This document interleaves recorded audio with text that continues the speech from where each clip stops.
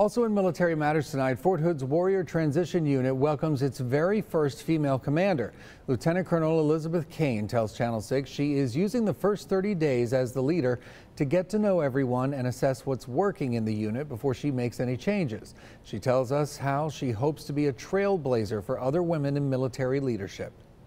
Oh, definitely. I think that it is always good to be able to look up to somebody and see, hey, that person's just like me, and they've been very successful, and they're taking care of soldiers and doing the right thing, and I think that that's always really beneficial. Command Sergeant Major Mauvette Rawls, who assumed responsibility of the unit, is also first female senior enlisted advisor for the WTU.